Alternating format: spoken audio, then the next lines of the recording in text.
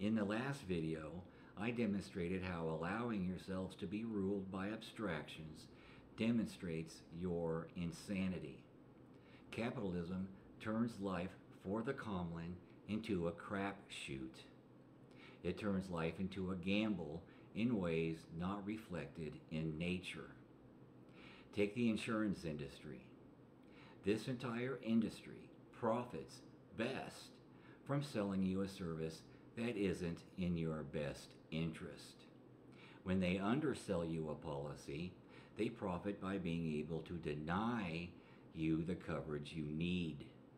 When they oversell you, they profit by charging you for services you'll never use. When an insurance company sells you the correct coverage, they still profit, but they profit much less than they would otherwise. This gives the insurance industry no incentive to sell you a policy that's in your best interest. And it makes buying insurance a crapshoot, a gamble. Every time you buy something, you gamble on whether the item was misrepresented through advertising, on whether you can afford the item needed, on whether the item is safe or even functional at all, or on whether the service purchased will be honored at all. When signing contracts, you gamble on whether they will be enforced at all. Some will say, well, life is a gamble. We equalists don't argue that reality, but these capitalist gambles aren't reflected in nature. They're artificial. They're elitist made. There are no insurance companies, no medical costs, no student loans, and no housing costs in nature. These are abstractions created by a mentally ill, predatory elite that don't apply to them. These abstractions that the elite created restrict and harm your life, not theirs. Every time we participate in any predonomic system, we demonstrate symptoms of insanity ourselves.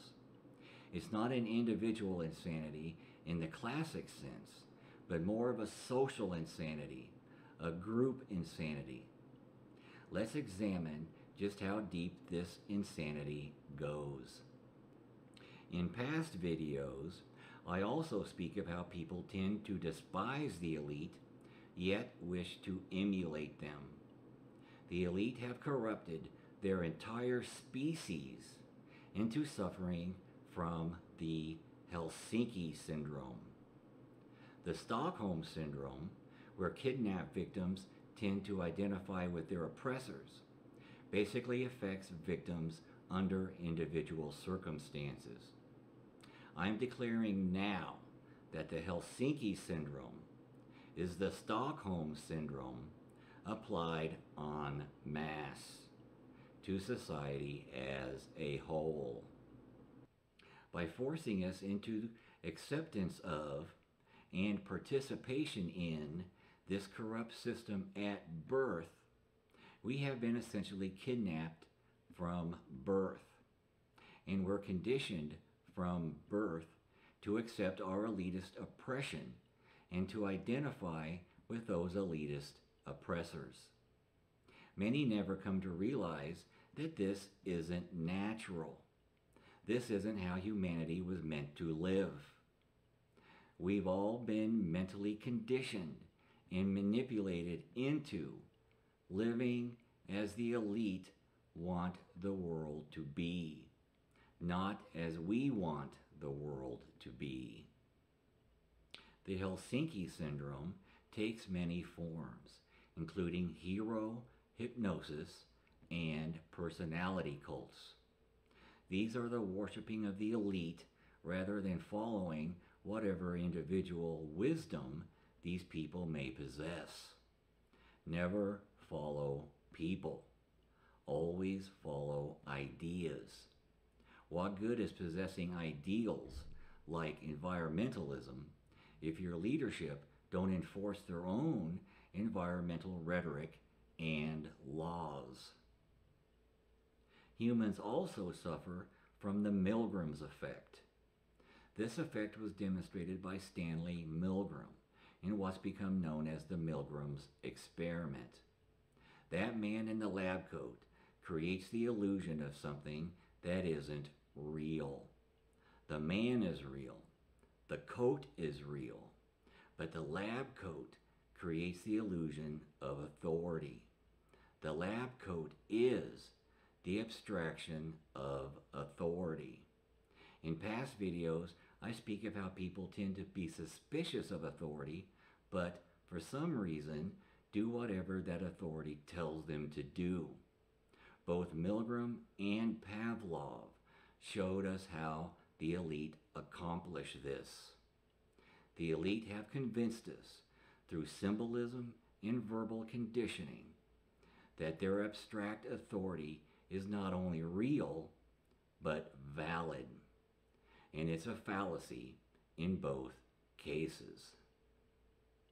And this manipulation is heightened yet again when authority is extended to the elite through business. Both Ivan Pavlov and Edward Bernays demonstrated this conditioning and brainwashing.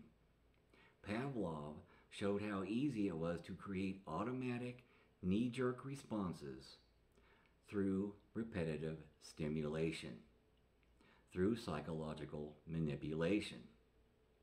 Both the liberal and conservative elite used the Pavlov effect on their own supporters.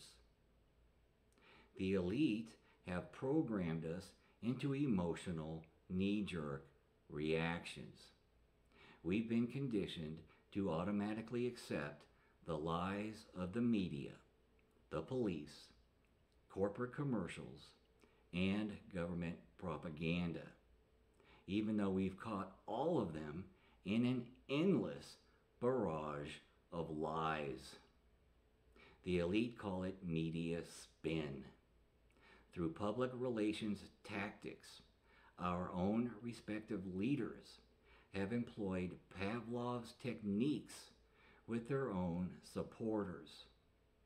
On the left, we automatically respond to buzzwords like racism, sexism, or inequality. On the right, some buzzwords are socialism, taxation, and equality. Equalists train ourselves to be unresponsive to buzzword manipulation. You've been conditioned to respond to these buzzword stimuli, just like Pavlov's dog was conditioned to respond to that bell. Milgram and Pavlov were actually studying the same thing: the effects of elitist conditioning and just how gullible and apathetic individual people actually are, and how that gullibility can be abused to manipulate the masses. Bernays turned that manipulation into exploitation. Bernays used the fundamentals of psychology to teach the elite how to exploit through imagery. When done correctly, consumers make visual connections between things that have no real-world connections. This has led to the governmental use of false flags. Bernays just basically taught the elite how to lie through strategic misrepresentation and fraud. Psychology was intended to diagnose and treat mental illness. It was never meant to be abused to manipulate or exploit, not to lie or mislead, as it's abused in the world of business exploitation through advertising and government manipulation through false flags. Of course, all of this psychological manipulation and exploitation has been used by the elite for 5,000 years.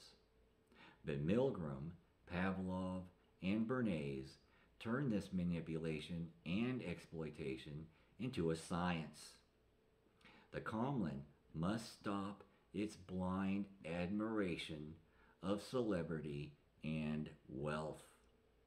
It must stop its willing manipulation and exploitation by media, advertising, and propaganda.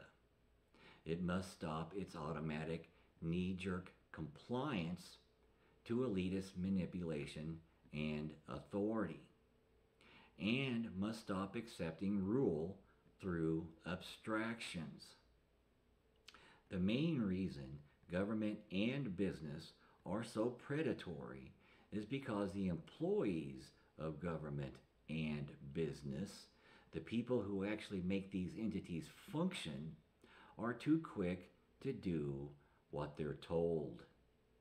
Your soul is nothing but your character, and your character is reflected only through your actions. Your soul is corrupted. Stop being sheep.